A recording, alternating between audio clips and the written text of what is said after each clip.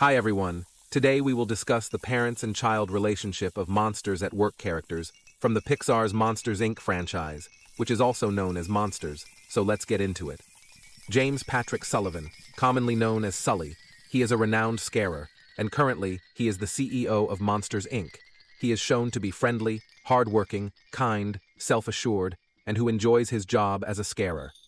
His father, Bill Sullivan, he was mentioned in the movie, Monsters University. He was a talented and widely respected scarer, and his performance were highly praised. Tyler Tuskman, also known as College Boy and Double T, he is a former MU student, mechanic, and currently a jokester.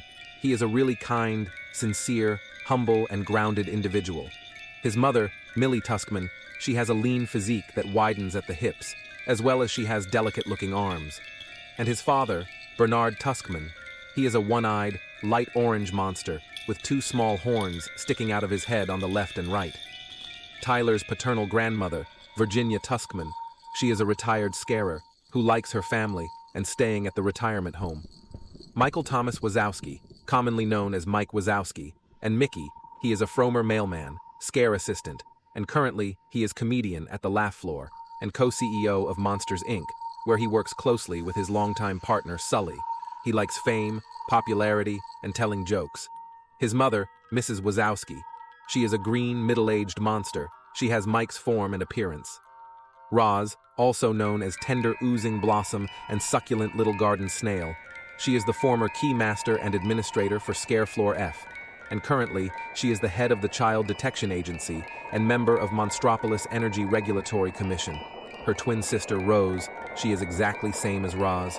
She is grouchy, never smiles, and consistently displays extreme dissatisfaction with everyone and everything. Ms. Flint, she takes her work extremely seriously and doesn't tolerate inefficiency or stupidity. She likes Winchester's take on humor and hates monsters failing the test simulation. Her daughter, Thalia Flint, she is a very good judge of character and tells it like it is. She likes Tyler Tuskman and hates Tyler's jokes and being at Monsters Inc. Johnny Worthington Jr., commonly known as J.J. Worthington, he is a good-natured monster who takes a lot more to jokes than many other monsters do. He likes jokes, singing, and hates his sister being grumpy. His older sister, Lorelei Worthington, she is very gloomy and cynical. She likes misery and roller skating.